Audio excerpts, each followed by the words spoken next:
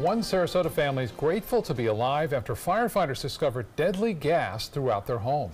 The unexpected culprit, an electric golf cart charging in their garage. ABC 7's Erica Jackson joins us live from the Sarasota County Fire Department to share how this family nearly escaped death. Erica? Jacqueline Scott, good evening. That family didn't even realize there was a colorless, odorless gas floating through their home. They evacuated within a few hours, but if they waited any longer, they may not be here to share their experience.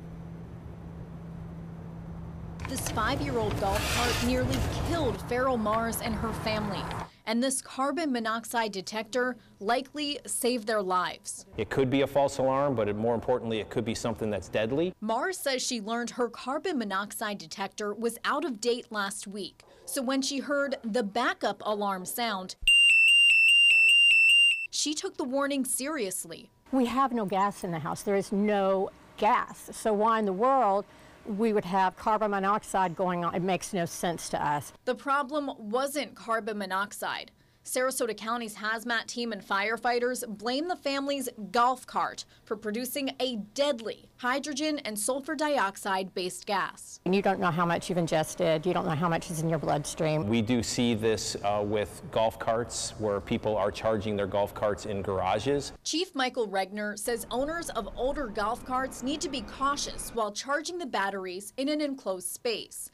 He says if the battery becomes overcharged, it can give off hydrogen gas. The charging system that they have are not ones that turn off once the battery is charged all the way. I don't want to use this anymore. It scares me. Now, Mars doesn't want to take her main form of transportation out of her driveway.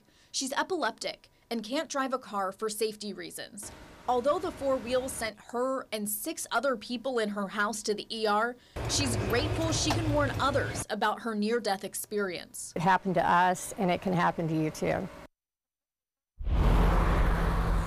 The National Golf Cart Association recommends charging your golf cart outside, but if you have to do it inside, make sure there's ventilation. If you notice your carbon monoxide detector is going off, evacuate immediately and call 911.